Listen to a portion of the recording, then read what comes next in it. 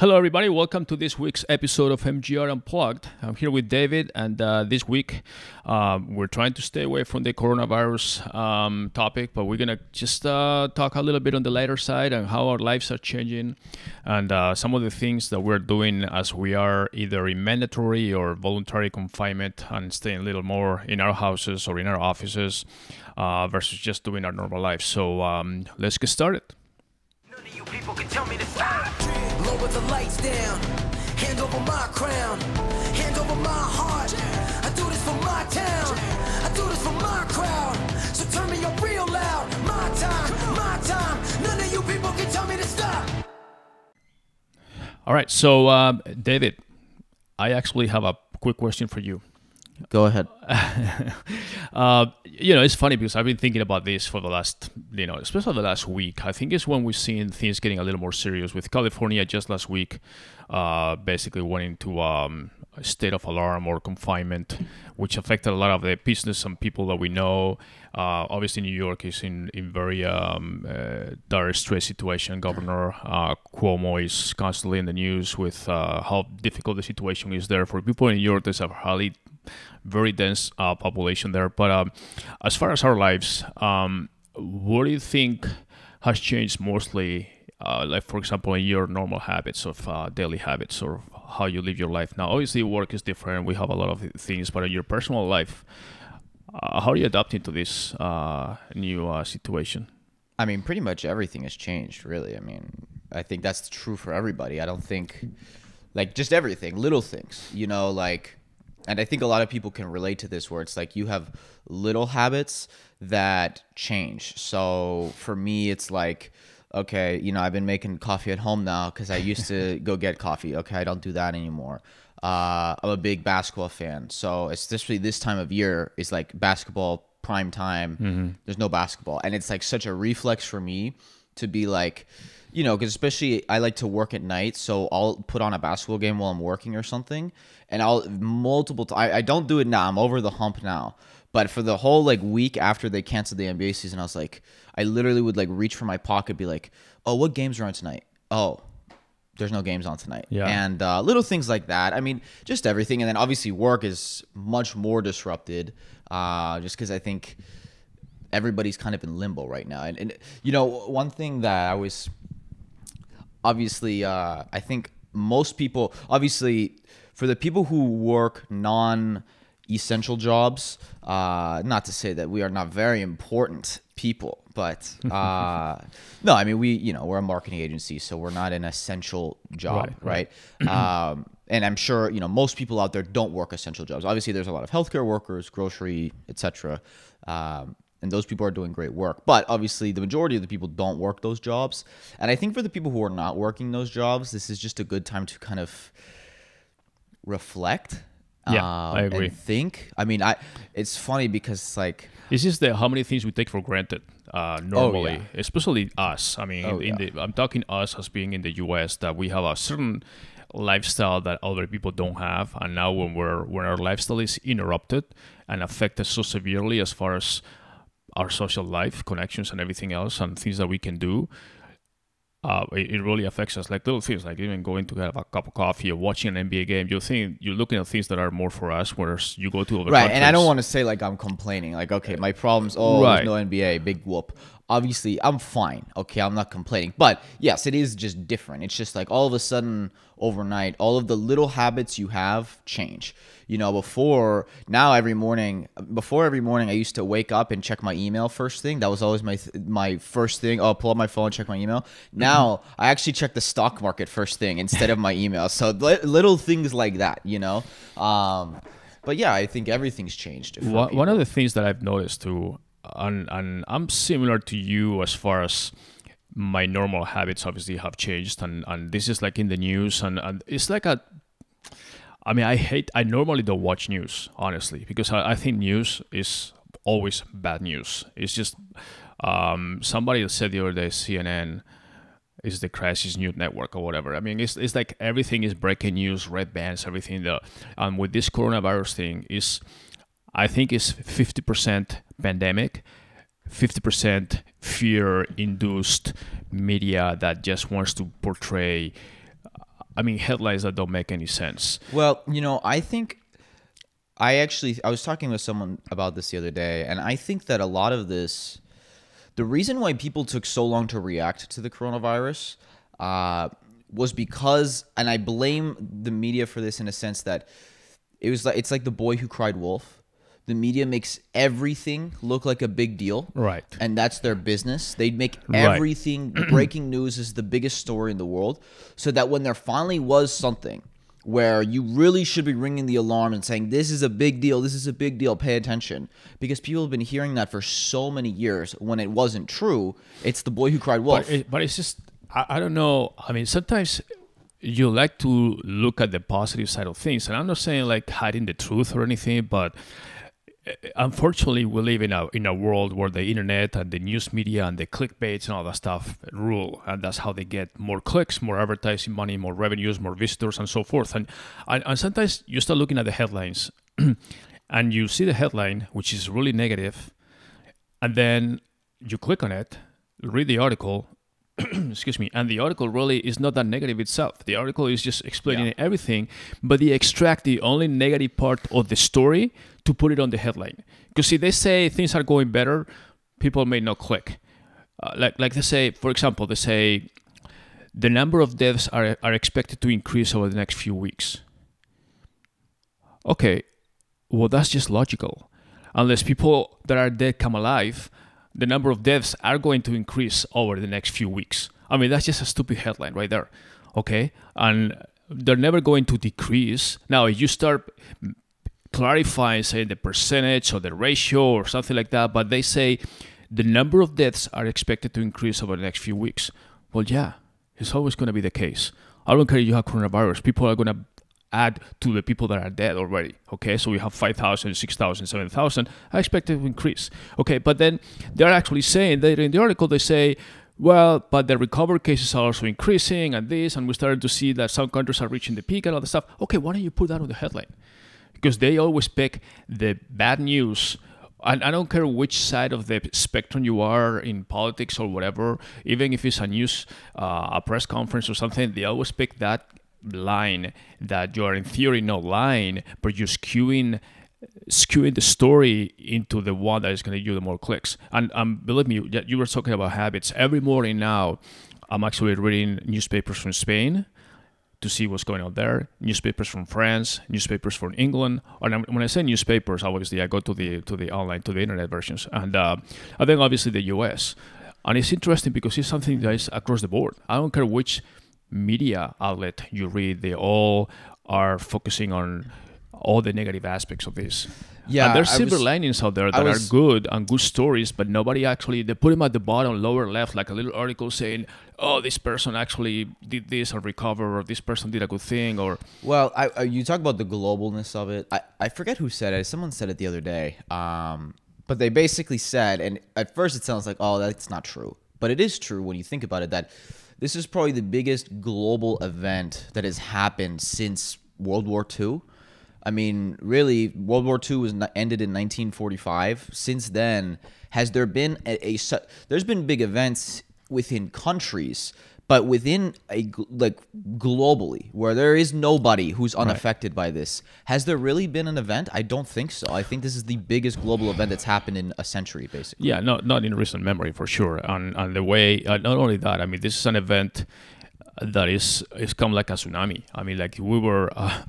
I remember... It's an event that no one alive today has lived through something like this. Right. So that no one really knows how to navigate this. There's no one alive today who was alive in this 1918 Spanish flu, So I think people don't know how to navigate it. And I also think that people... I think that there's some groups that are completely in denial, and I think there's other groups that are completely way over exaggerating. Mm-hmm. And I think it's somewhere in the middle. I think people who are in denial thinking that, oh, this is going to be 8 weeks and then back to normal, I think they're lying to themselves. They do that without any fundamental knowledge of what is going on. They just, I think some people that are in denial, they do it like a psychological thing for they themselves. Don't want to. People don't like bad news, right? Like they psych themselves to say, "Oh, this is nothing," just to kind of get motivated, like a motivational tool for themselves to say, "It's like everything else. It's not gonna be this," but it is. It is. But that's the thing. Like, I think it's 50% the truth of the pandemic that we have global, as the name implies, and the other 50% is more the fact that we are now watching more news than ever, reading more stories than ever. We'll get into Twitter and Facebook in a little bit, but all those things are like, that's all we know. There's nothing else to look. There's no sports. There's no other news. There's no culture. There's no history. There's nothing. Everything you see is about that. Every email you get is somehow related to that, whether it's a company that you work with or a company that you're a client of that is telling you their philosophy. Even with us on this podcast, I was like, well, I don't really want to talk about it because we've talked, I mean, especially us, because we've been talking about it for... This is like the third or fourth week that we do it. Yeah. No, but I mean, we did podcasts in early February about it. And I was writing in my newsletter in January. Yeah, we were talking about... So it's been like, for me personally, 2 months of talking about it to where now I'm like, okay, I'd like to mix it up. But the truth is, there's just nothing else to talk about. We send newsletters and it's like, okay, am I really giving e-commerce tips right now? Like, do people give a shit? Is that what matters right now? I mean, people's minds are in other things. But that's my thing. I mean, we were talking, I asked you at the beginning, how are you seeing your habits changing? And to me, one of the things that I realized is how fragile we are, really. I mean, as a society and as the world, I mean, we've evolved so much in the last, specifically in the 21st century. I mean, if you discard 1900s, whatever. Well, I think from 2000. Let me finish for a second. Probably the 70s on, we've seen globalization like never before. Right. Because in the 70s is when basically the U.S., 60s, 70s was when the U.S. lost all its manufacturing. And so it's basically been 40, 50 years. Right. And I'll let you go ahead. But this has been, the last 20, 30 years have been peak globalism. I think that on the macro side perspective, I think that we'll see a shift away from globalism because of this. I think that we're going to go back to localism. Probably a lot of nationalism in a lot of countries. But honestly. I wasn't just talking about the global versus local. I'm talking about how much the world has evolved technologically and everything in science and everything. Yet, this virus that originated in Wuhan, in China, in a matter of whenever you think it started, where it was 30, 60, 90 days ago, has basically invaded the entire world and interrupted the entire world. And all these scientists that are at the top of their game for everything else, they're still racking their brains trying to figure out how to fight it. I mean, the vaccine, we know, is not going to come for like, who knows, a year and a half. But even the patches, the methods, the this and that, and how unprepared we were for this situation. And I don't care, and this is not just the US or whatever, it's all the governments. I don't care. I mean, it looks like Korea did a better job. China, who the heck knows what they did or they didn't do, and they tell us or not or whatever. But every other civilized country for which we have reliable information is on the same boat. I mean, we're now, in theory, maybe a week or two behind what's happening in Europe. But in Europe, their cases are like all over the roof. I mean, Spain is pounded. It's actually the second after Italy as far as cases, deaths, and everything else, and more than China, by the way. France is following up. Yeah, if you believe that. Yeah, exactly. Well, if Germany, anybody doesn't think that China has millions of cases and they're not reporting it, yeah, well, I know. Let's just you have China too much out of there. faith in the Chinese government. But England or the UK is basically starting to, I've seen the lockdown already. London, they're thinking of a confinement. I mean, even India. So, India, yeah, a country of 1.2 billion people, shut down the whole thing. So Olympics cancel. I mean, Tokyo is now having, or Japan is having new cases. It's just a global thing where you think, how in the world these countries that are the most industrialized countries in the world are being affected by this thing that in theory you think, okay, they should have just been able to just shut it down right away. Affected some people and do whatever but that's circuit breaker we have for health issues that boom, clutch it. We have that for the market. We have that for many other things. We have that for war. We have that for but you're terror situations. You're oversimplifying. Of course, I'm oversimplifying, but no, I like I said when we spoke about this in early February, I said we need to be shutting down borders now, and we didn't do it. But It's because shutting down a border with a country is not something that you just do. Okay, that has massive trade implications both ways, especially and now in the U.S. Excuse me, we'll probably start seeing borders shut between states, and that's never happened before. Right. But that's the only way you can have a real quarantine. You can't just say, "Oh, were we unprepared?" Yes. Was in a situation of pandemic, do you need to be proactive or reactive? You need to be proactive, and every single governing body, including the WHO, which is their whole job, they're supposed to be apolitical, national, basically, not aligned with any country. Even they fucked it up really bad. And so that basically, I do think if trust in government and institutions wasn't already low, I think this has deteriorated it even more. I think trust for government officials is, like I said, it wasn't even high to begin with, but it is at all-time lows, because this is the one case, or not the one case, but one of the few rare cases where having a centralized, authoritative body is good, because they can act very quickly on a nationwide scale. And globally, they failed at that. Well, one of the good things of this situation is that I think I was listening to another podcast the other day, and I forgot actually who was the person. I wish I could give him credit, but it was the first time ever that we know of that all scientists and medical community and researchers from all over the world are actually looking together for a solution to this, or a cure basically for the virus.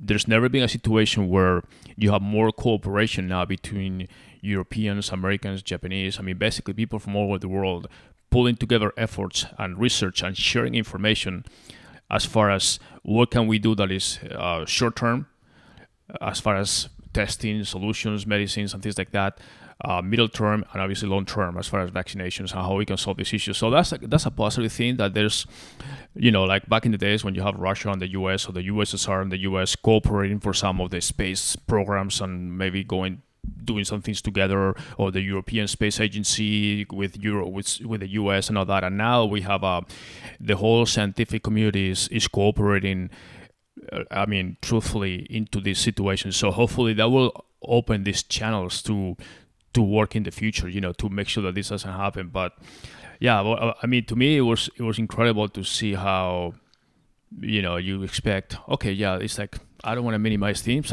saying, okay, yeah, this affects like malaria, things like that. Okay, this affects third world countries, or kids, or families, or countries that don't have developed situations, and we have all these programs to help them with vaccinations and this and that, and hardly ever gets to civilized countries.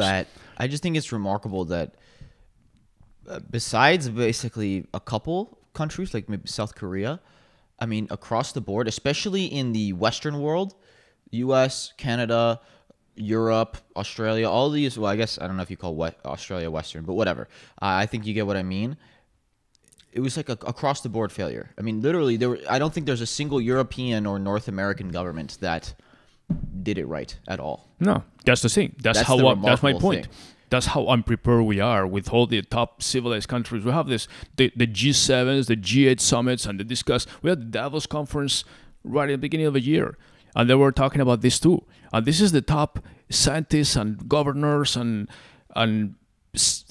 personalities and powers of all the world discussing how the economy and everything is going to progress for the following year. Funny thing about Davos is that this wasn't, well, I don't know, at least on the public side. Obviously, Davos is very much a backdoor dealing type of event. Right. So I don't know what they were talking about behind closed doors. But as far as the public conferences themselves, they didn't even discuss coronavirus implications at all. They were talking about growth projections, GDP projections, all those things that are like, nobody at Davos was saying, hey, guess what? In Q2, GDP is going to shrink by 24%. Listen, nobody was saying that. And again, this is not political, but we, as the country, or even the president, underestimated this. We basically Everyone did. Exactly. We still, fucking Florida. That's the governor, the political leadership of Florida, especially Florida, which, by the way, has a very high older citizen population, because lots of older people like to go retire there. Yeah.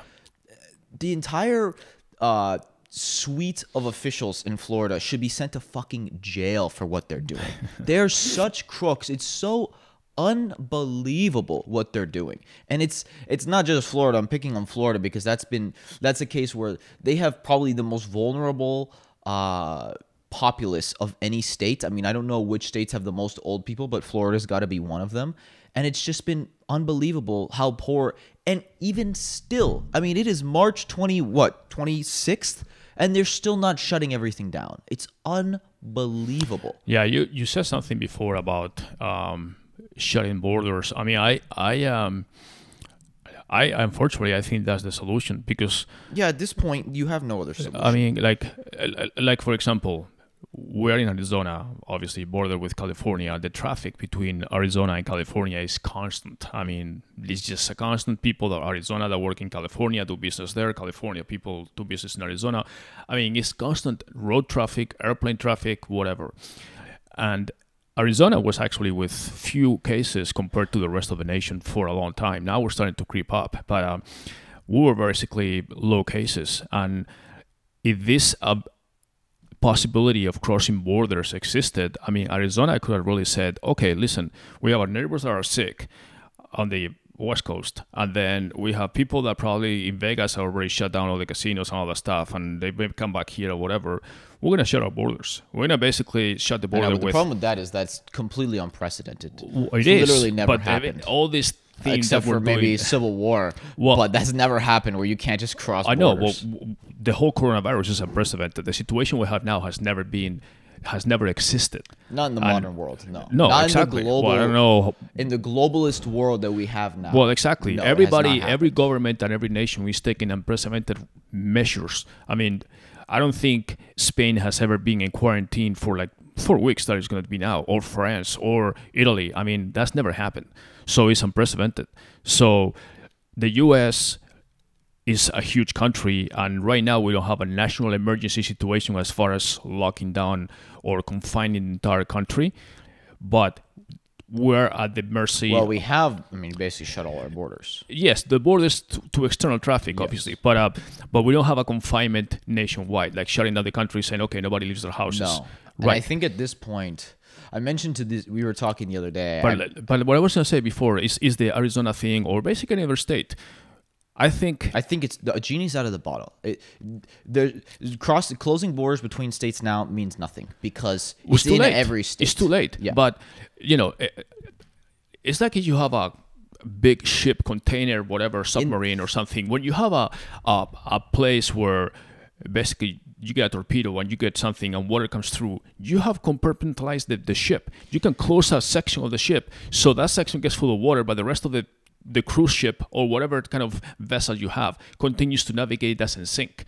So if you consider that with the U.S., you can shut down and quarantine and close the borders for certain states that are safer, and then leave the ones that are more infected or affected quarantine until they heal it up, but instead of spraying all over, because unfortunately you have all these flyover states, which they're called that for a reason. You have the East Coast. You look at the map. You have the East Coast is totally red. The West Coast is red. Started with Washington, and now it's California stuff. But it's everywhere. And then, exactly. Now it's getting everywhere. But you have states like Iowa, Des Moines, Montana, whatever. New Mexico have very few cases. Arizona have very few cases before, and now they're starting to spread. Why? Because there's more mobility. If we had been able to quarantine on a state by state and lock down the states, you say, okay, yeah, we have 4 problematic states in the U.S. with a lot of traffic and people. The problem is by the time you have problematic states, it's too late. It's already everywhere. You just don't know it yet. Because it's too late when you don't act quickly. But no, because even by the time Washington, which was the first one to have an outbreak, by the time Washington had an outbreak, it was too late. It was already in the rest of the country. We just didn't know it but yet. We were because talking... people travel constantly. Okay, so unless you shut it down when there was like 5 cases, it's too late. If you wait until, oh my gosh, there's 200 cases in Washington, it's too late because it's already spreading everywhere else. No, you because just don't know it's easier to control where those cases came from. In Washington, there was like a retirement community or something, and some kind of situation that was very specifically isolated there. That's why they grew so much in Washington, which is not a common place for population density. Seattle's pretty dense. Yes, but it wasn't in Seattle. It was Spokane or some other region. But regardless of the case... But you don't need... That's the thing. This virus is highly contagious. You don't need to be in a super dense area to get it. Any suburb, it spreads through. Suburbs are not dense like a city, but it still spreads like wildfire. It spreads, but with social distancing is where it's curing or preventing. Yeah, but no one was social preventing distancing. Right. I mean, a situation like in New York is much more difficult to have social distance. We there. started social distancing 4 weeks too late. Well, I know that's the basically. point, that we started too late. I think when you start seeing those situations and you have enough information about the coronavirus to see how contagious it is, and everybody knew that it was very contagious. They say it's not as lethal as the H1N1 and all that stuff, but it's very contagious, and it could be lethal for different populations. That stuff we knew from the beginning. And then we just let it ride, like saying, "Oh, it'll be fine, whatever." And then it was too late. So, anyways, that's. Let's get back to what we talked about originally. Yeah. You asked about day-to-day life. I wonder what other people are thinking too, because this is typically a business podcast, but all business has been disrupted, really. I personally, and I'm always someone who errs on the side of action. I always feel like, I need to do something. Let's do something. Let's, whatever, in any normal circumstance. And in most circumstances, that's the right move, right? Because there's too many people who talk and not enough people who do. And so opting for action is normally the best choice. Right. But, we're a company. We had to have our own kind of strategy meetings, because it's like, okay, what's the roadmap here? And, and I said it, I was like, honestly, right now, there's things that I'm thinking about. And you asked, like, I've just been reflecting a lot and not literally meditating, but quote unquote meditating, where I'll just sit in silence for a few hours, or work meditation, or go for a walk or something for an hour, just no music, no podcast, nothing, just think. And there's ideas and there's possible courses of actions that I think could work. But the truth is, I just think there's so much uncertainty that, even though I'm someone who always is like, let's just go, I'm like, maybe we should just kind of hold off for a minute, because making a hard decision now or setting a specific roadmap now, I just think is stupid, because you don't know what's going to happen. Well, and I think a lot of people are feeling like that, where I hate the feeling of, I hate feeling complacent. Like when you feel unproductive and you're not doing anything, but at the same time, I'm like, well, it's not complacency. It's just kind of patience and waiting it out a little bit. You were talking about the movie Braveheart. Yeah. I was joking. Hold. If you haven't searched, just search up Braveheart hold scene. But what do you think? No, I agree. I'd be curious what other people are thinking too. It's just, I have ideas and things that we could do, but at the same time, it's like, I don't know what's going to happen. Forget a 6-month roadmap. I don't know what's going to happen in 6 days. I would never know what's going to happen, but I think it's more the fact that we're not in control. For example, companies, even all the public companies that are reporting numbers right now, they all said, we're not giving any forecasts. Well, yeah. Where they said, we have no idea. We're not going to give any earnings guidance, nothing, Right. And which is rightly so. And because, again, remember what we discussed. This is not an economic crisis. This is a health crisis. Well, it's both. And, both. Yes, and now it's both. But it started when you have an economic crisis. You start seeing signs of things that look too good, but they're not really that good. The biggest question with the health crisis is that the health crisis has become now an economic crisis. We're gonna get into the stimulus package and all that stuff. So now this economic crisis that all the companies are being affected one way or another. It's like, our books actually were fine. We were actually having good reports, and we were reporting above expectations up until last quarter. But now, I don't know if the next 2 quarters are going to be, they know they're going to be low. So it's impossible to make predictions. It's just not. Right. And that's why when I say I think now is the time to be kind of reflective and just really think about things before people commit to action. If you're a non-essential, obviously, if you're in an essential healthcare or whatever, go. That's what you're supposed to do right now. But if you're in a non-essential service or product company, I think now is a time to more be reflective, because we don't know. The biggest question is not the health part of the crisis will be solved at the very most, probably within 6 months, at the most, hopefully sooner, right? I think everyone understands that. It's the economic implications that we don't know. We don't know, are we going into a massive recession? I know. Are we going to bounce back? So that's why I think just blindly saying, okay, this is our strategy, go, I think is not smart right now. That would be nonsense now. But let me ask you, as a business person, you know, one of the things that business people, entrepreneurs, CEOs, whatever, do companies is trying to anticipate what's going to happen in the next, I always remember Bezos saying, when we look at a quarterly report, it's for something that we plan like a year ago. We're not planning for the next quarter or the next quarter. What we're seeing today is for something that we planned actually a year ago, and now we're seeing the fruition of those plans, whether they worked or not, and then moving forward. So you're always trying to anticipate and plan ahead as much as possible. Right. But I'm saying that you can't really do that. No, right I understand. But my point is, if you try to learn from this situation and become better in the future, how do you do that? Because this is not something that you can really prevent. Like if I'm a business owner and we are really very close to companies that are all over the spectrum, but specifically restaurants are being pounded very hard. Some of them will not even make it. Some of the hotels, a lot. Well, will not exactly, make yeah. it. Some hotels that were just totally doing very well just up until a month ago, or even projecting for the spring and the summer and all the events that they had planned now are actually shutting down and totally projections out of the window.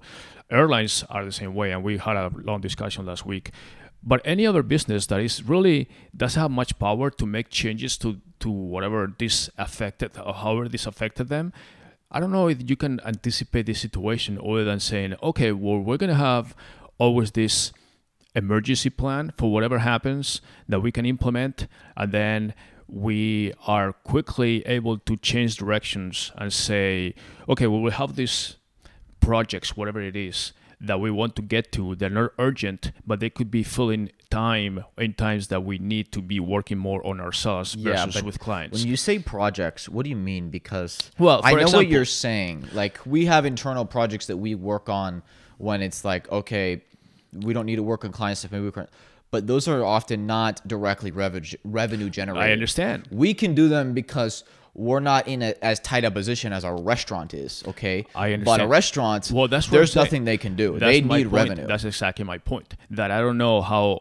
every business can be prepared for a situation like this. Like if I own a restaurant, and my restaurant is packed every day, happy hour, whatever, we have a lot of things, and then this comes to a screeching halt for whatever reason. I mean, you can handle maybe a weekend that there's an accident or something, they close the road, the only access to your restaurant, and all of a sudden you see traffic that people decide, oh, we'll go to another restaurant. Fine, that's a weekend, whatever. But this situation, we're shutting down your restaurant, basically, and people are not going anywhere. So how do you prepare for that? Or what do you do?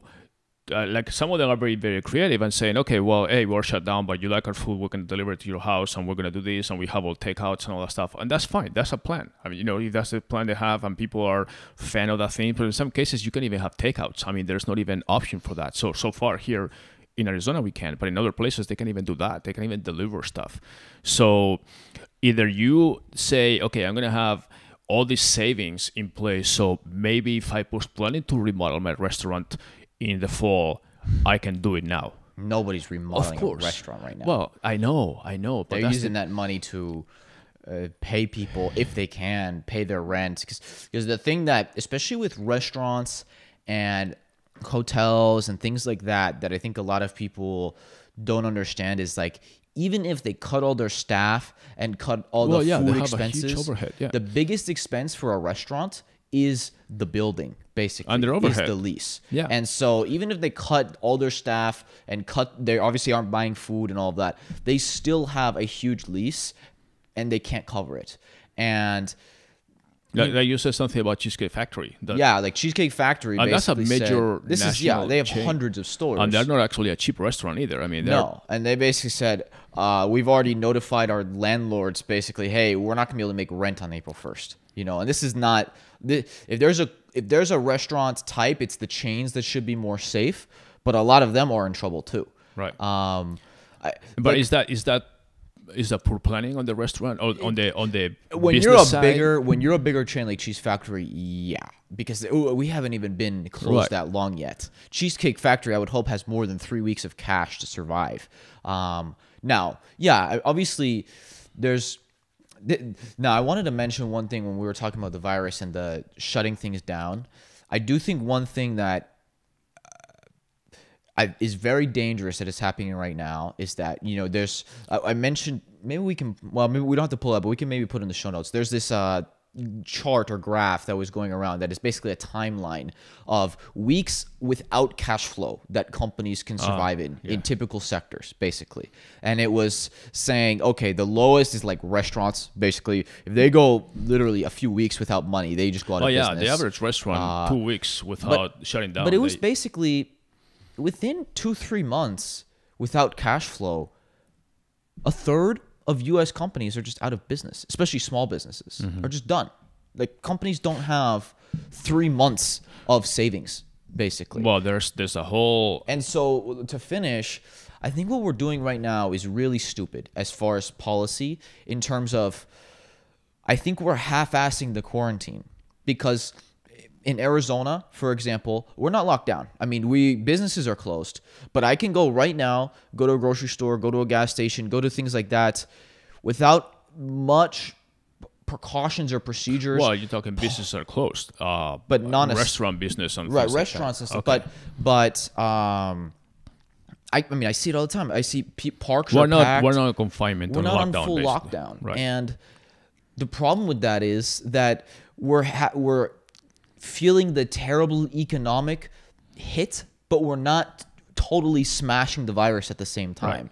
And I think that's stupid because what that means is that the difference between, let's say, an 8-week lockdown and a 12-week lockdown. So if you half-ass it, it takes 12 weeks. If you go all in, just full quarantine, maybe it takes 6 to 8.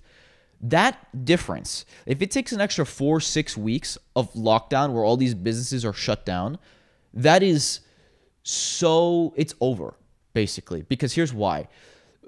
A lot of people, I think, don't understand the complexities of economies where, like, I see a lot of people saying, oh, well, landlords should basically not make people pay rent or whatever for the next 2 months.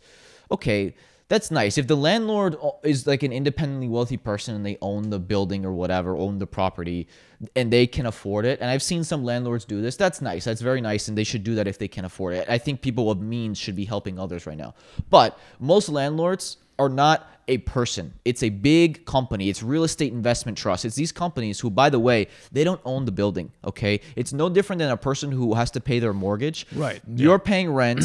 They take that money. They pay maintenance, mortgage, all of these things, staffing, all of that, property management, all of that, and they have their own mortgage to pay. So if you don't pay them your rent, then they can't pay the bank their mortgage. And then all of a sudden, that ripples down, and if all of a sudden all of these basically property companies, these real estate management companies can't pay their mortgages on the rental properties, then you have a banking crisis. And that's when things really hit the fucking fan. Because all of a sudden we have a 2008 type thing where everybody's defaulting on their homes and their properties. Yes, but at the same time, as we said last time. But what I'm saying is in 6-8 weeks, maybe that doesn't happen. If this goes 12 plus weeks, it's going to turn into a banking crisis. Yeah, obviously. That's the danger. If there's no productivity, the GDP, which is the domestic product, which is how much the country, in each country, produces, basically the value of the country. If the country was a factory, that's how much the country produces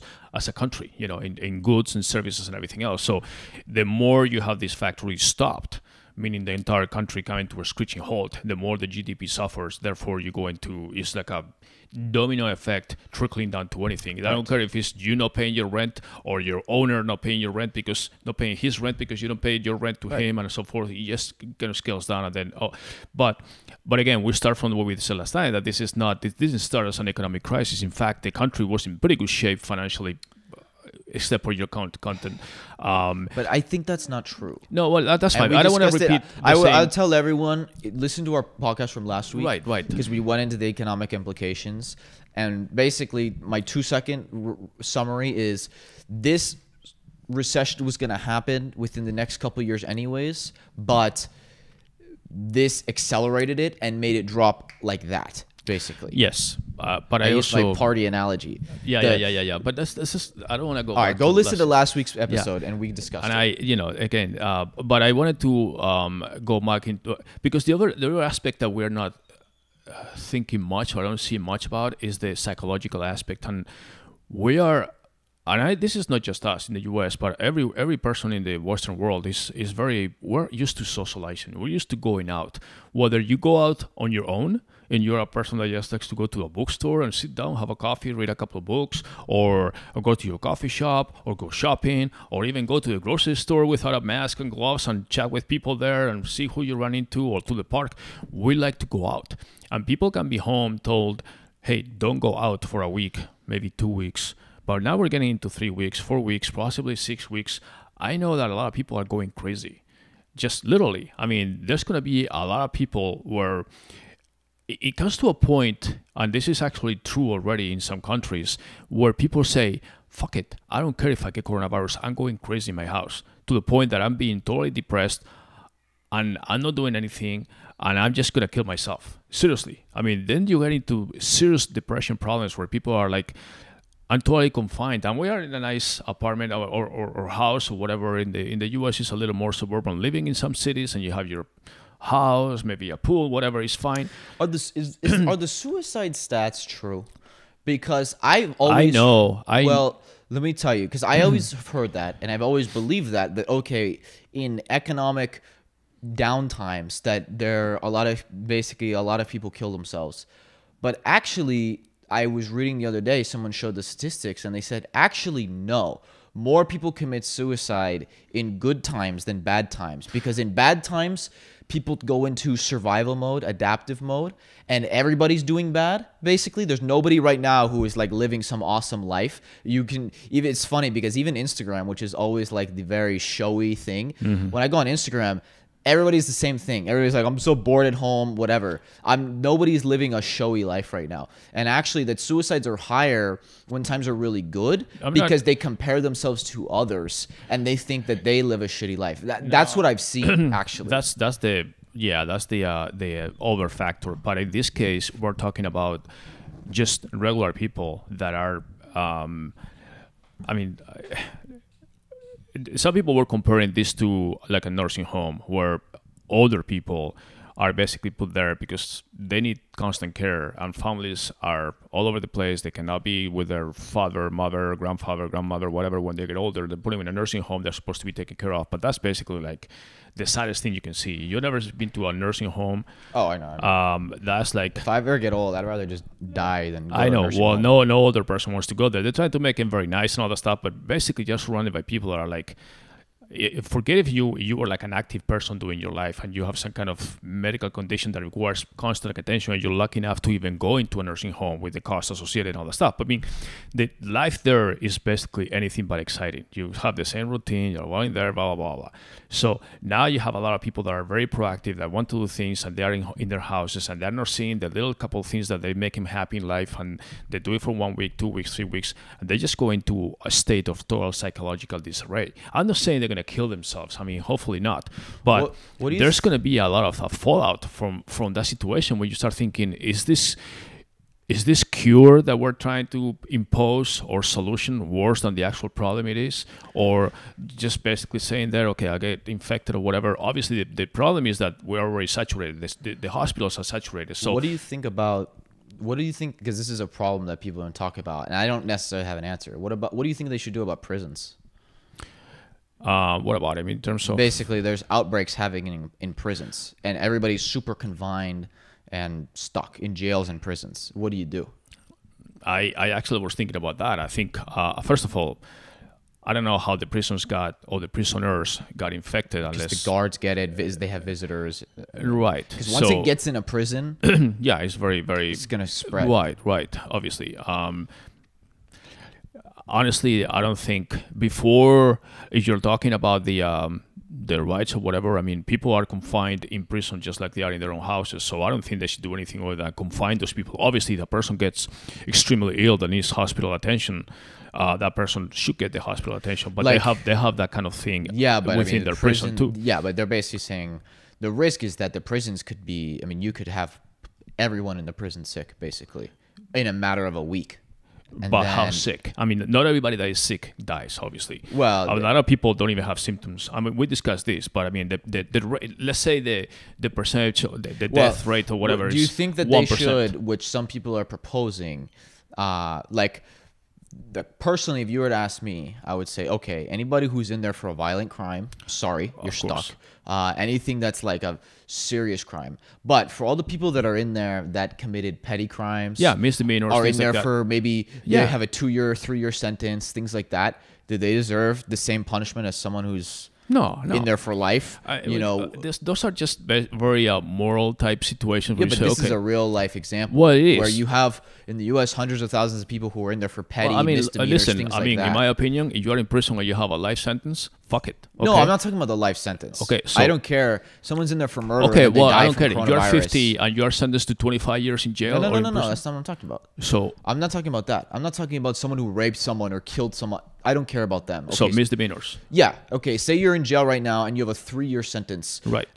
Do you deserve the same? What if you die in prison because of coronavirus? Well, no, nobody should die in prison. I mean, if it could happen. I mean, what if the prisons prisons are no different than the outer world. In fact, they don't have unlimited hospital beds in prisons either. They don't have the medical capacity. I think if a person that is in prison for a theft, misdemeanor, whatever, that is sentenced to 2-3 years, and the person is severely ill, like a normal person out of prison that is supposed to go to an emergency room, that it cannot be just put 2 weeks in quarantine or whatever, that person should be just taken care of. I mean, I don't think.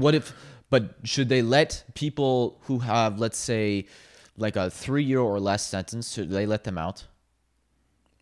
If the hospital doesn't have, if the prison doesn't have the facilities, they should be like let free.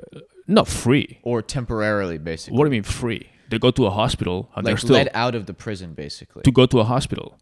Yeah, or to stop the spread in prisons, in jails. No.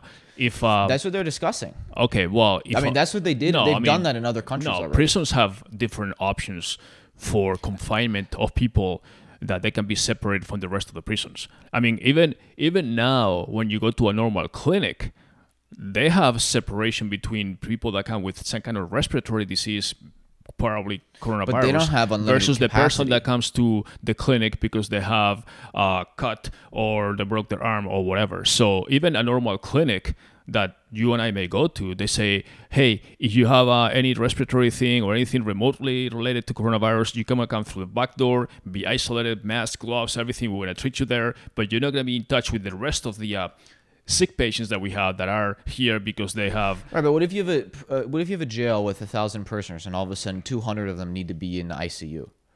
I mean, they don't have that type of capacity at a prison. No, not in a prison.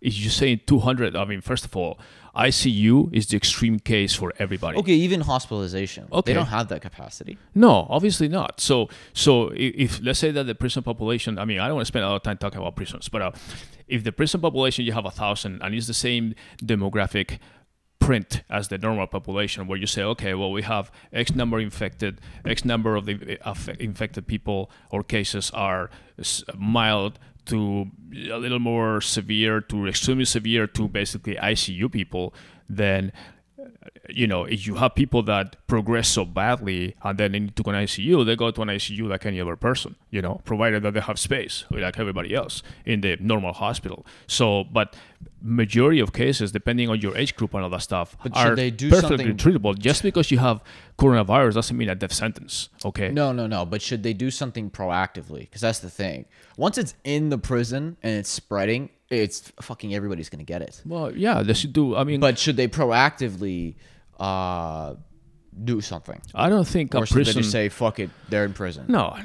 I don't think a prison is different than a workplace. Or an MBA. Right, but all the workplaces are shut down. Right, exactly. Prisons are not. Well, but how do you shut down a prison? Well, you can separate. Like I said, you can create different prisons. Like I said, they have different. So now everybody's just on isolation, so they're just stuck in their cells. They're not allowed to leave their cells. They basically put them in isolation. Even in isolation within the prison, they have different sections. They can have the east wing of the prison for people that have symptoms, and the other one for people that don't show symptoms, or separate them. No visitors allowed, no contact, food this, the way. They can do the same thing that we do outside of prison. It's really. You can consider prison like a hospital. A hospital has a lot of patients. Some of them may be coronavirus patients. Some of them are not. but they still need to separate the patients and that are one thing versus the other. The doctors that go with one patient versus the other. Right, but that's the problem that's happening in hospitals is that it's spreading like crazy. Okay, right. No matter the precautions. So, but I don't see much differentiation there. I mean, if a person was there because he has a misdemeanor or a 2-year sentence or something, that doesn't mean that they're gonna leave you die. I mean, you cannot do that by law, okay, or even morally. It's I mean, I not don't care. that they let you die; it's that they get overwhelmed and they can't treat you. But that's happening outside of prison too. That's what's happening everywhere. Right, but should they take preventative action before it spreads in prisons? Of course. Everybody should take preventative action. I don't care if you're in prison or you are in anywhere in society, every nucleus you have, whether it's a prison or whether it's a playground or whether it's a whatever, should take preventative action so that cases don't spread.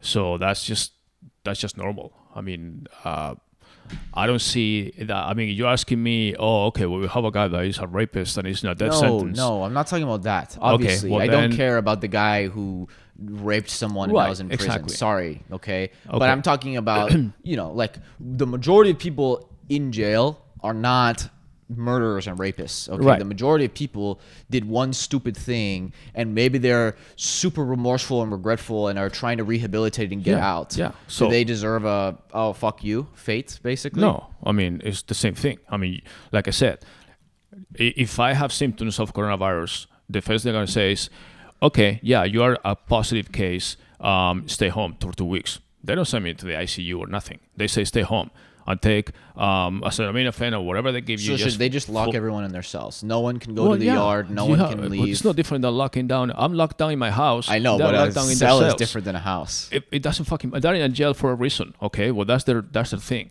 Or no, I wouldn't say it's different than a house. A cell? Yes, I mean, a cell is literally a bed and a toilet, and that's it. Yeah, that's fine. So what? Do you want to leave, or it's you like want to get in a closet, basically? Well, yeah, but they're in a cell for a reason, so that's their punishment. Your confinement, instead of being in your maybe 2-bedroom apartment in New York that you can't even leave, your house or do anything, versus being in a cell. Okay, fine. You got sick. So no visitors, no contact with other prisoners, and stay in your cell. And then that's it. I mean, I don't see there's a risk with that. Do you treat people on priority based on their crime? On their crime? Yeah. I wouldn't say their crime. I'd say so mostly. If you have 2 people with coronavirus, one's in jail for murder, one's in jail for theft. Do you treat the theft person first if you have limited? I'll say depending on the yeah. If you kill somebody, that's a whole different thing. That's what we're talking about. I'm saying. Yeah, of course. If you kill somebody, then yeah, I'm not gonna be taking care of you the same way as the guy that basically shoplifted whatever and went to jail. But that guy is not next to each other. The guy that killed somebody is probably for a fucking sentence. I know. Obviously, there's nuance. Right. I don't know what they're doing in maximum security prisons. Of course. I mean, if I'm 50 and I have a 40-year life sentence, okay, well, I'm going to spend the rest of my life in jail. So guess what? You are not a priority. Right now, we're making that selection no matter what, even in civilian life or freedom life between older people and younger people. So there's always a natural selection. Hey, listen, we only have one respirator. So if you are 85, I'm going to have to give it to the guy that is 55 and has more lifespan ahead of him. Sorry, I just need to do that. I mean, it's just, that's happened all the time. People get all these things that, oh man, we're being selective stuff. That happens all the time. You know, if you're crossing the street and you can only save one person and you see a grandma carrying a little baby across the street, you're going to try to save the baby and not the grandma. Sorry, I can only save one, okay? That's just what it is. I'm talking AI. AI will do the same thing. You know, talking about artificial intelligence and you're driving your car and the robot decides who to run over. Those decisions need to be made, okay? So at some point, it's a natural selection, you know? And the virus actually is making the natural selection itself because it's affecting older people more than younger people. So in a way, that's kind of a good thing for this virus because if it was affecting kids and children and babies, that would be a fucking bad virus too. But it's affecting people that are older as far as the mortality rate and with a pre-existing medical conditions. So within all the bad virus conditions, I'm okay if people that are, of course, we're putting our grandpas and grandmas to a more risk, but at the same time, if the virus is being a little more selective and 10% of the deaths or more Or actually, no. I know in Spain, 90-something% of the deaths are people that are over 65, smokers, and with some kind of pre-existing conditions. Okay, well, we've been telling you forever that smoking is bad for you. So now you're actually seeing why, because you don't have defenses. Yeah, but what about people who are just old? That they didn't smoke and drink. They're just old. That's fine. Okay, they're old. Okay, so their immune system to die just because you're old? Nobody deserves to die. Okay, we're not talking deserving to die. We're talking about people that are older and therefore their body is not functioning anymore at 100%. If you have a car and it has 200,000 miles, that car is going to perform okay in normal thing, but you put it in a steep hill, more likely that engine is going to fail. Okay, why? Because the engine has 200,000 miles and it's like old and fatigued and no compression, whatever, versus the other car that is new is going to go with no problem. I mean, that's just what it is. Okay, so the virus is affecting older people because they're older, basically. Their body is already in a stage. Yeah, we know that, but what's your point? Do you think we should say, fuck it, only old people are going to die, so we should reopen everything? Or what do you think? No, I'm not saying that. I'm saying that, well, first of all, this started with the prisons and stuff like that. But as far as we can move on from the prisons. But what's your point about the old people? Obviously, yeah, okay, it all affects No, old my people, point with the well, old people is that the virus is affecting mostly older population. Yeah. And then that's just the fact. So if you're talking about, we should try to save every single life. Okay. Right, but that's number one. What's your point, I'm saying? No, you're asking me about selection, whether we should select prisoners or not. And then I said the same thing about the older people. I said in the normal life, we're always making a selection. Hospitals are always making a selection. Okay? If you have an emergency room where there's a bus that just went into a wreck and they bring 30 people there, it's the same thing. Why do they say always women and kids first, blah, blah, blah? Okay, they say for a reason. I don't know about the women because they sometimes get upset. But you always try to save the children first, okay? Because they have more lifespan. That's just that's normal life. Every father will give their life for their children. Why? Because they say, okay, I've fucking lived already 50 years. No, I get that. I'm okay, well then the point is that older people, if there's only limited resources. Yeah, I get that. That's what they're doing. So that's what the point. That's the point, okay, basically. I know. I'm not disagreeing with that. I'm saying... Okay, whatever. I mean, the bottom line is that this situation is actually, unfortunately, going to kill, or this virus is going to affect older people more than younger people, and it's already affecting older people more than younger people. And like I tell, I mean, why is Italy more affected? Because the average age of the population there is older. In Spain, it's the same thing. Majority of people are people that are in nursing homes or older people, and they also, heavy smokers, conditions, asthma, whatever. Their lungs are already affected, so they are more very, very sensitive to any kind of. I mean, they could have got pneumonia and they got the coronavirus instead, and it may kill them or it will kill them. Okay, so those people, unfortunately, are at higher risk. So, yeah, is the virus discriminatory and affecting more older people? Yeah. But if you have a virus that is affecting younger kids, I'll be much more upset.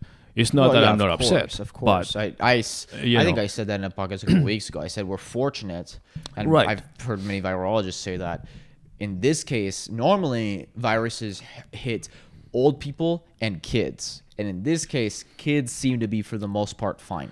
Right. So we're fortunate in that case. Right. But for whatever reason, they're not so. I mean, there's younger people that are also affected, but those are the minority. And when you look at the mortality the death rate of kids is not high at all. Yeah, when you look at mortality rate by different age groups, and that's pretty steady across the board, and across the board meaning across the countries. But you can see that for older people is like 10-12%, very high, and Italy is almost there. Like the global rate in Italy is like 8%. But then when you get to the 50s and 40s and 20s and 30s and so forth, then it's just more normal, to the point that it's like less than 1%. So back on the question that you asked me originally, I'll throw it back at you.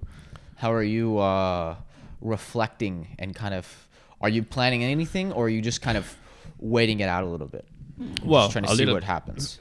A little bit of both. I mean, I'm definitely reflecting. That's where I said that I was surprised how there's different things that I think every day. One of them is, like I said, how fragile these superpower countries are. I mean, we're the most. But forget about the global. Let me I make want my to talk point. about you more. Well, that's my reflection. Basically, is saying, at what point do you feel safe? Like you rely on all these governments, to.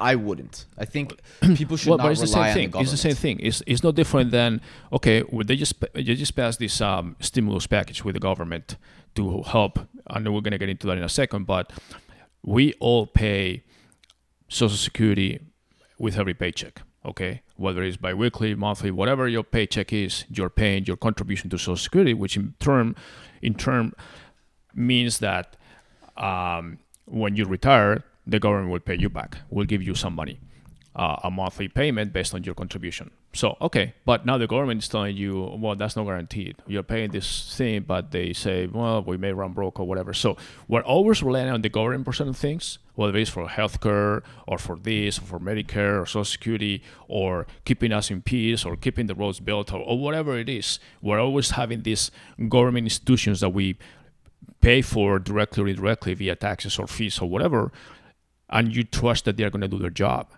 And to me, the reflection is like, they are not doing their job. They definitely didn't do their job now. Even in this case. So did it really take until this for people to realize that? Well, I think in this situation, yes. But my reflection is like, you need to start being more responsible or more critical, and then take care of yourself much more as far as financially and be secure and everything else, because you know that the government may not always be able to help you. And sometimes even the way they help you is not the way that they think they're going to help you. Like they're trying to put this package now, and I want to get into the stimulus package that was just approved yesterday, and they said they're going to send $1,200 per individual, and actually they're going to go back to, I think, 2 years, 2018 tax return, basically. So obviously they don't have the numbers for 19, which the deadline is now pushed back 90 days or something. So they're going to go back to 2018 returns to determine who gets what and how much and so forth, because there's a limit where it phases out. But anyways, the point is they're going to pay $1,200 per individual, $2,400 basically double for couples, and I think it's $500 per kid. So in theory, any average family of 4 with the parents and 2 kids will get a free check for $3,400. Okay, that's great. It's going to help. It's a lot of money, by the way, to send that to everybody. I think the limit is $75,000 of adjusted gross income per individual, and $150 for couples. But anyways, I don't know how that phases out. You get some or part or not. I haven't seen the details yet, but that's basically the gist of the government assistance or aid. So you get the money, and that's going to help. I mean, if you basically were unlucky to be laid off or furloughed or something. Depending on where you live, it'll help more or less. Yeah, obviously cost of living is an issue, but they cannot go by that. I mean, they just need to do something across the board. So yeah, some people in New York said, okay, this doesn't pay shit for me. And some people live in Des Moines, Iowa, whatever, in the middle of nowhere, they might say, oh, fuck, they pay my whole rent for the year, So, and that's, I don't know. Okay. But I mean, the bottom line is that it's some money that is going to come in the mail. And some people say, okay, that's not, in some cases, like Bernie Sanders was about to basically vote against it or not approve it, because he said that they're also extending unemployment benefits by $600 to whatever you are already entitled to. Like if you are laid off, you are entitled to unemployment, whatever rate applies to you based on your contributions and so forth. But now they say we're going to increase it to by $600 no matter what for like 60 or 90 days, that you get extra money. And then the complaint was like saying, okay, well, for some people that might be too much money. It may actually promote unemployment, because some people may say, I'm getting more. It's happened before. It's not the first time. $600? No, in addition to your normal unemployment. So okay? Is that per month or what is that? Monthly, yeah. So maybe. Yeah, I mean, you're a minimum wage employee. Yeah, it depends. It depends your level of where you live, I guess. Right, exactly. So if you normally get like, let's say, $600 of unemployment, okay, a month, and now on top of that they give you another $600. that's $1,200, and you may say, I'm not going to find a job for $200 a month right now, so I'm just going to file for unemployment and stay 3 months basically not working and doing this. So anyways, that was one of these situations. So they now try to have a supervisor that is going to check. Obviously, when you go into unemployment, you have to comply with certain situations, looking for a job. Yeah, you need to basically be actively looking for a job. But they say that, everybody tricks the system. They set up interviews. Truth is, right now, it's okay. Say you're a server, and that's your career or whatever. There's nobody hiring servers, so it's like I don't even know how you tell. How do you apply for jobs if there are none? Well, but that's the other thing, that unemployment only applies for people that were employed, not to freelancers or the gig economy people and all that stuff. So you were a freelancer, you're basically on your own. That's why the freelancers need the $1,200. Exactly. More than anything. Because you're not officially a W-2 employee in the U.S. or an employee. This unemployment thing doesn't apply to you. You're a freelancer, you're basically supposed to put money aside and then you live on a... Now, obviously, the difference is if you're a freelancer, you also don't pay employment taxes. So that's... Yes. Or unemployment taxes. So you don't pay that. That if you're a W-2 employee, you do. So obviously, the idea is, okay, you don't pay these taxes, but that means you're saving money, so you shouldn't need it. When you are... Yeah, you're not paying. No, the employees never pay unemployment taxes. Well, okay. The employer pays them for you. But obviously, that gets into semantics because this is one thing that you and I discuss, and that I think a lot of people don't understand. If companies have a certain budget allotted for employees, obviously, because people think of it like, okay, this is my salary plus healthcare plus Social Security, payroll, all those taxes, right?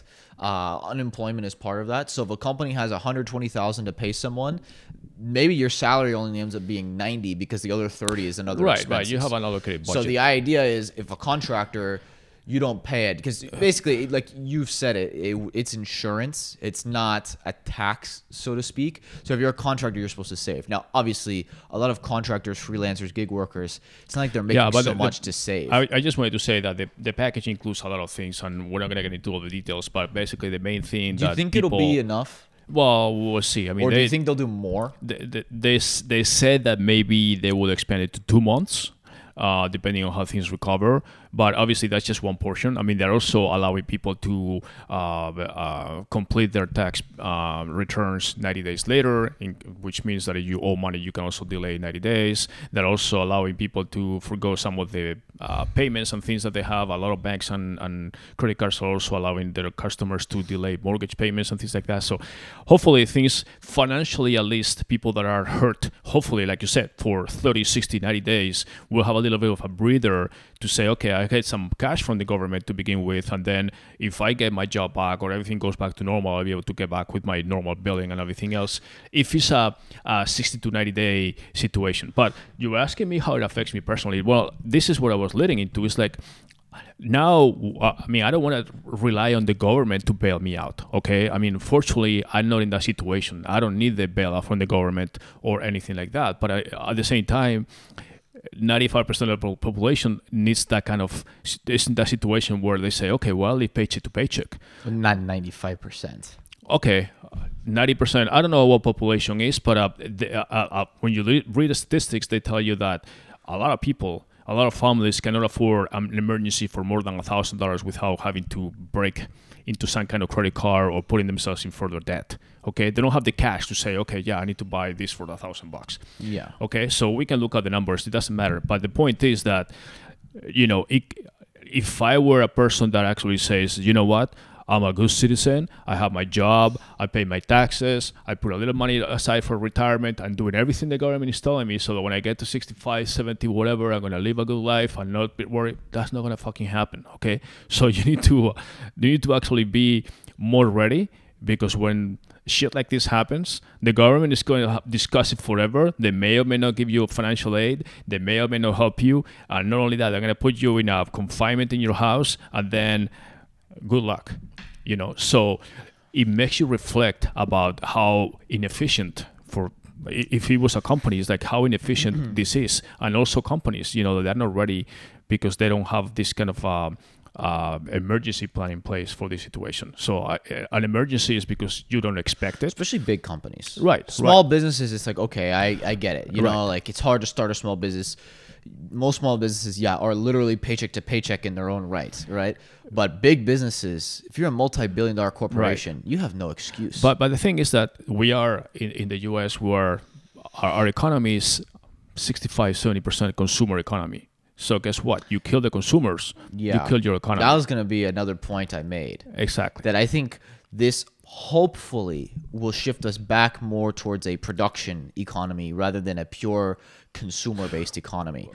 And I don't mean necessarily production just on like manufacturing. I don't think we need all the manufacturing to come back. I think some will. Well, I think we need to rethink that. But I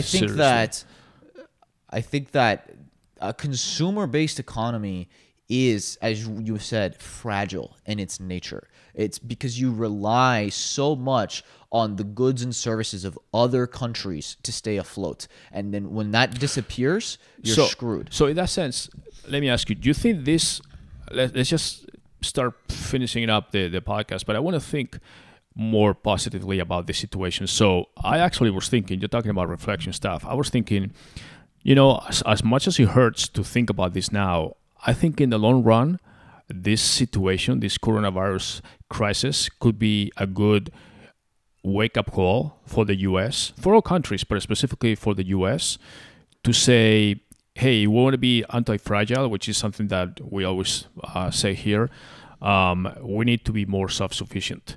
Because the reason why we're not self-sufficient is because not everything, but majority of the products in the U.S. are made in China or overseas. Southeast Asia, optimize for hyper efficiency, right, and profits too. So we profits and efficiency over sustainability. Exactly. But robustness. That hurts you in a situation where people are even saying this virus, this pandemic. I mean, we've been predicting it forever. If it's not this, it's that, or whatever. It could happen again, or whatever. So, but I think. To me, the critical thing is that they say, okay, well, we need more masks or more respirators or more something, and we don't have a fucking place in the U.S. that can make those masks. Okay, now we're actually asking Elon Musk to, in his Gigafactory or in his factory in Fremont for the cars that is manufacturing respirators and all that stuff, we don't have a freaking fucking factory in the US. Even Apple, with all their power and cash and all that stuff, cannot generate anything because everything that Apple does is made in China. Okay, yeah, designed in Palo Alto, whatever shit, but it's manufactured in China. So even Apple, the richest company in the US, if not now or whatever, cannot manufacture shit because they don't have a factory here. Okay, so the auto manufacturers, traditional ones, are all shut down. GM, Ford, all that stuff. GM is making. GM is making, are they making ventilators? What are they? Yeah, ventilators or something, right? So. But that's the thing, that we realize that everything that is manufacturing is going away. Yeah, especially essential services like or goods like drugs we were talking about. Yeah. Like I think pharmacy. One thing that should be in place as far as regulations go, just in the same way that we have regulations on banks, where on a bank, okay, you have to have a certain amount of cash reserves versus the money you're lending out. Pharmaceutical companies should have to manufacture a certain percentage of all of their drugs in the U.S. That's why I was thinking that in the long run, if we're smart, as far as company owners, CEOs, and all of us, we should say, you know what?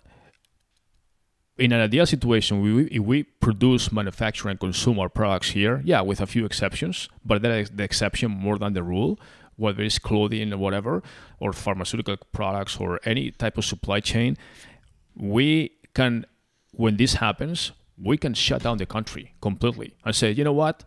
The rest of the world may be in a pandemic. We don't have any flights coming in. We don't have people coming in. We don't have anything. We shut the country and we're not affected at all. And by the way, pandemic is what's causing it this time. But next time it could be something else. Right, exactly. And so... it's like the whole trade war with China. It's exactly. This wouldn't happen. We were talking about this on there's tariffs. A trade war, is because they own us as far as manufacturing. Exactly. So if we stop that and we say, you know what, we're gonna tell companies to realize that, it's gonna cost you more. Maybe you sell an iPhone for $1,000, and instead of making 600 or 700 profit or whatever, you're gonna make 300, that's still pretty good profit, okay? But you are more self-sufficient. You can manufacture here. You have full control of your assembly chain all the way to production and distribution and selling. And if we, in the long run, realize that, we have more employment, more manufacturing in the U.S., more jobs in the U.S., less dependency from the other countries. And then when situations like this happen, like whether it's trade wars, pandemics, wars, whatever, we can isolate ourselves, a full country confinement, and then we say, fine, we're going to be here. We don't need anything from the rest of the world. The only thing that will be affected is tourism, because we're not going to allow people to fly into our country for 90 days until you guys heal yourself, which is no different than don't come to work if you are sick. And then we're going to continue our life normally. You know? Let me ask you, because I have kind of two viewpoints, and one is very optimistic and idealistic, and I hope this is what happens. But the other part of me is like, I don't know. And my idealistic viewpoint is that people will really learn from this. And as you're saying, like on the consumer individual side, people will say, you know what? I don't need to be so materialistic. I need to make sure that I have savings and a security net for myself before I go out and buy that new car, buy that new purse, buy that new pair of shoes, whatever, right? Those non-essential things, basically, that maybe people will finally decide, you know what, I need to worry more about saving money. Where's the second? On companies, same thing. Hey, you know what? Maybe we shouldn't take out debt to buy back shares. Maybe we shouldn't do that, right?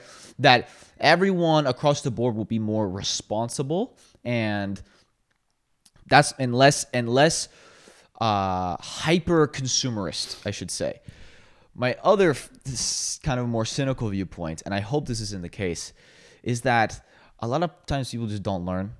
And that maybe this will be over, and in a year from now, people are just like back to their same old ways. I don't know. I mean, I hope it's my idealistic way is what happens. No, I mean, I know. I mean, I could, if I were to bet money, which I don't like to bet. But anyways, I would say that we will remember this. We have short-term memory. That's my fear. And we will. The same thing happened during the recession 12 years ago now. Everybody said, yeah, we need to do this. The average household debt went down. Everybody was living within their means. The credit card debt was down. And then if you remember the mortgages, the delinquencies, all that stuff. And then all of a sudden the average debt kept creeping up and creeping up and creeping up. And then it went back to pretty much normal. The rules were changed. I mean, you want to buy a house, yeah, you need to have 20%. My argument for the optimistic, idealistic viewpoint is that I think the last 10 years are not, we're not a reflection of reality. And I think that the reason I said that I thought this recession was coming within the next couple of years anyways is because the economy wasn't actually so good and the world wasn't actually booming. It was just artificially inflated.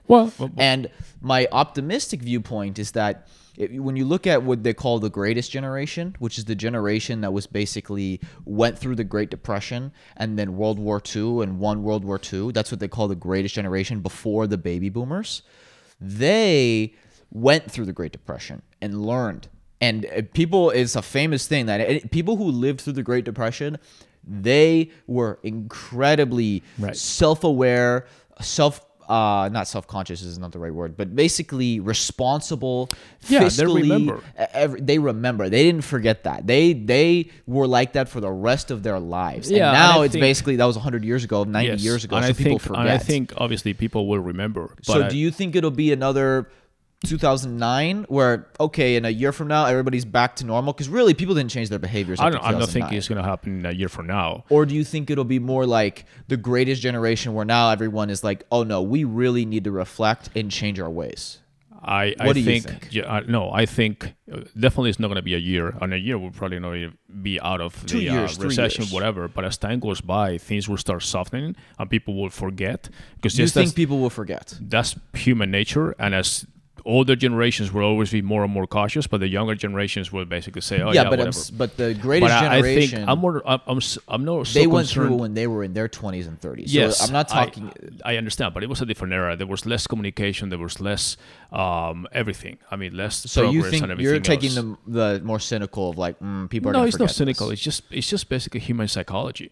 I mean, I always give the analogy of, I'm driving down the road and I'm going or on the freeway and I go over 75 miles per hour, and all of a sudden I'm going 80, 85, whatever, and I see a cop that pulls over behind me, and it's like, oh, it's coming. I was like, oh, fuck. And then it's like, okay, shit, I'm not going to do it again. Why did I do this? Blah, blah, points on my license, blah, blah, blah, blah. And then all of a sudden the cop pulls over and keeps going forward. It's not pulling me over, and it's not for me. And I'm like, oh, thank goodness, blah, blah, blah. It's great. And I go continue at the speed limit for the next 10 miles. And then after a while, it's like back to 85. Because I know what you're saying. And that happens with everything. That's just human nature. We tend to forget these things. I hope we're wrong, though. I know, but I hope more than us individuals, that's what we live in a place, in a government. I'm more relying on. I'm hoping that governments around the world. Well, I know that's very idealistic, but that's why you have governments. There's things that are at the macro level that you cannot take care of yourself. Right. Now, if I'm a restaurant owner, like I said, I'm going to start taking care of things and maybe keep costs at bay. As a business owner, yes, but as an individual, it's a little different. No, but what people cannot. The average person who says, "What can I take away from this?" I mean, one thing is, yes, you can say, oh, I changed my mind on certain economic policies or something. And so when I go to vote, I'm going to vote for people who have whatever, right? But on an individual basis, someone listening to this, he says, okay, yeah, so now I think the lesson from this should be, hey, we really should try to rely on the government as little as possible. I understand. And that on an individual basis, because if everyone takes from this, they say, you know what, if everyone in the U.S. and maybe the rest of the world too says, you know what, fuck the government in terms of, I don't want my livelihood to be reliant on the efficiency of the government, because that has clearly failed time and time again. And I'm going to make sure that I'm okay, so that even if everything else is crumbling, I'll be fine. And I hope that that's the approach people take, because that's all you have control over. I understand. You can only control yourself. David, but you just said... So what do you think? People should just say, fuck it, doesn't matter? No. That's not it. I have no hope? No. I'm a victim? I'm done? Okay. I mean, that's basically what you're saying. I don't understand your point. What I'm saying is that people will forget. You just said that last week you're going out and people were still in restaurants. That's when we have the news 24/7 and people are still going out to restaurants. I think that's more denial. Well, they haven't forgotten anything. Whatever it is, denial or whatever you want to call it. But the fact of the matter is that when we heard about this situation that was getting serious, you and I chose to be confining ourselves, even though we don't have that lockdown in Arizona just yet for now. But I haven't really been going out to any restaurants or anything for the last 3 weeks, other than going to buy food or buy something essential or something. For the most part, I've been just working and doing stuff. That's because I made that choice. I said my health, for me, as I always said, is my number one asset. Without health, I'm fucking shit. So I'm investing in my health, and if that takes me to be home for 3 days, that's what I'm going to do. Now, some people, with all the information they have, with their office being locked down, with kids not at school or whatever, they're still going out to restaurants, all that stuff. But the difference is, here's the difference. People hadn't felt the pain yet. People are starting to feel the pain now. Okay, yeah. But so you don't think people will learn the lesson? I think people will learn the lesson and then forget the lesson. Okay, well then that's not learning the lesson. Well, You don't think this will be basically, like I said, where the people who went through the Great Depression changed their behaviors for life? Yes. You don't think that's going to happen? I don't think this is going to cause people to change their... You don't think 30% unemployment and the biggest GDP loss the U.S. has ever seen in the country's history is going to change things? I think the people that are going to be changed are the people that are actually... 30% unemployment. Okay, let me finish. I think... You're asking me my opinion, okay? But if I give you my opinion, don't get upset. But I'm telling you that I think people that were... I'm just trying to take the more optimistic view. No, I'm telling you it's optimistic. I'm telling you that people that are being affected personally, whether they were laid off and lost their jobs, or they lost a relative or family person. I know people that lost their uncle or their mother or something. Those guys will remember forever. Now, the people that said, oh, fuck, that pandemic was a fucking pain in the ass. I was locked in my house for a month. I mean, you go to Twitter and people are like, I'm running out of ideas. I just don't know what to do. The people that are hiring pets to go out and for a walk or something. There's people that are going to do that, and they're going to take this like a fucking pain in the ass for like a month or whatever, and then they're going to go out with their lives as usual. Because that's just people, okay? They're calling me irresponsible, call it whatever. It doesn't matter. Why do people do things all the time that are not good or not approved or whatever? You have people that go to the beach and they get drunk and they don't give a shit and they're doing stuff. Oh, fuck coronavirus, whatever. yeah, those people are fucking stupid, but they're going to continue to be stupid. So unfortunately, humanity is a huge spectrum, and you cannot just say people will do this, people Not will everybody. do that. Not everybody But that went through the great society will move a different course. Yes, maybe, like I said, if we have solutions and then people would like to think what is the easy path and say, oh yeah, well, the government learned from these things, so I'm sure it's going to be taken care of next time. You think so? You think people are going to have more trust in the government after this? Because I definitely don't think so. No, it's not government trust or anything. It's just basically saying there's going to be... I said the government as the medical institutions, the hospitals, they're going to have more masks ready, they're going to have more this, they're going to create a vaccine, whatever. I think as time goes by, this will be... we had the Spanish flu over almost 100 years ago, or more than 100 years ago now. We had the H1N1. Okay, that was just maybe 10, 14 years ago. But that didn't shut down the world. That started actually here, by the way. Okay, that didn't shut down the world. Okay, but it affected the U.S. pretty severely.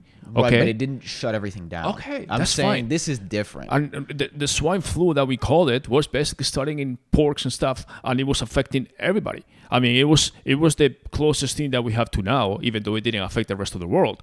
And trust me, people are knowing that it affects the rest of the world, but they don't give a fuck about the rest of the world. They give a fuck about themselves. And yes. As much as I care that a lot of people are dying in Italy, I care about the companies that we're working with that are not able to continue open because they had to lay off their employees. That affects us more personally. But that's what what I have no mean. control over what happens. So you don't think that companies and individuals are going to start being more responsible after this and saying, okay, we fucked up. We got to, on an individual basis and on a company leadership basis, saying we need to make sure that we really are prepared for a rainy day. I'll be very happy if the companies resort to do something like that, and especially moving some manufacturing to their own countries. Forget about being in the U.S., but yeah, no, I France agree. in France, Spain in Spain, whatever. Yeah, you have some cooperation or something, but you also have enough that you produce yourself so that you're not reliant on other countries. Because frankly, we're talking about climate change and all that stuff. We never got China to sign any agreements or do anything. Do you think globalism is going to go back a bit?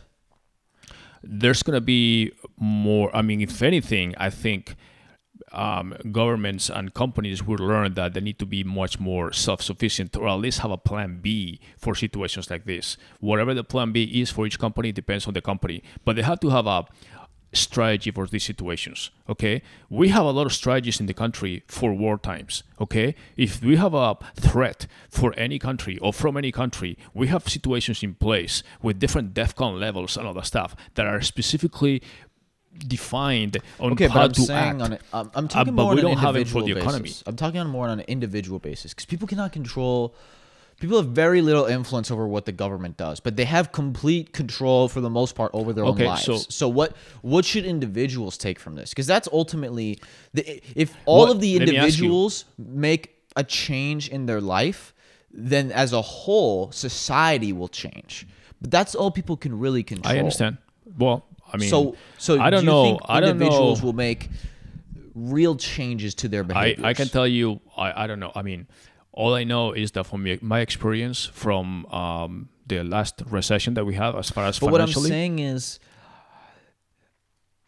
I don't think the last recession was the same as this. This is just so different. I know it's different because this is more tsunami type, more sudden, but the actual effect that it's having now, aside from health effects, is the financial effect that people are losing their jobs, okay? Yeah. And losing income and even all that more stuff. So than the last recession. Yes, that's what I'm saying. More sudden than the last recession. And more severely. But the stimulus package is also more than the last recession. Last recession, the total package was like 1.4 trillion. Now we're already at 2.5 and we're even finished. Yeah, well. Okay?